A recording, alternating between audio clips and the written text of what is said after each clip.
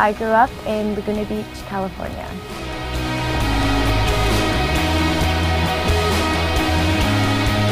I spent a lot of time at the beach. I remember every summer I had to do junior lifeguards, which is awful. You're basically like little kids with six-packs because you've been working out all summer. I loved clothes and I loved making things, and I used to sew with my little tiny sewing machine. So just from a very young age, it was just what I wanted to do, and because I'm stubborn, no one can tell me differently.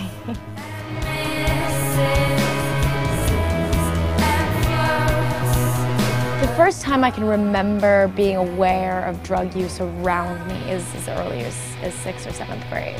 In the beginning, I didn't really understand. I think that I was just still very young and didn't understand exactly what drugs were. There was just this group of kids who just did drugs all the time, and everyone knew it, and you're getting ready to go to college within a few years, and you're worried about your GPA and worried about your future. And I think that when you're so involved in drugs, you have such a lack of interest there, and you just don't really care about your future. After I graduated high school, I moved to San Francisco for a little while, went to the Academy of Art University there. Then I moved back and decided to move to LA to go to FITM.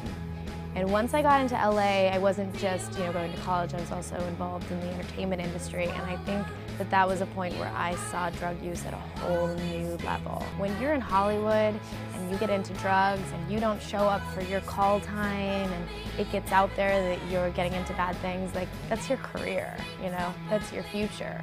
It's sad that people come and they have this bright future and they're so talented, and it's the same story over and over and over, and people don't really learn from it.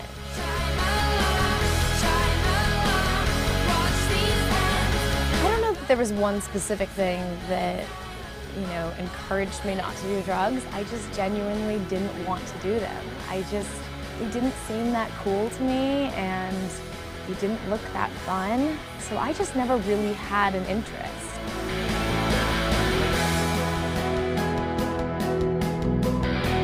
Even when I started filming the first show, I knew that my end goal was to end up in the fashion industry. I knew that I wanted a clothing line. I wanted to be involved with design. So through the show, I made a lot of relationships that helped me out until I kind of reached a point where it made sense to do, and I was able to do my first line. With fashion, it was just ever since I was little, this is what I want to do, this is what I'm going to do.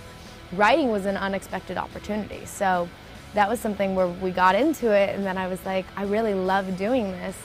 And then it came to the time where the book was released, and nobody really knew what to expect. And then, in that first week when I got the call that it was a #1 bestseller, like, that's just not something you expect.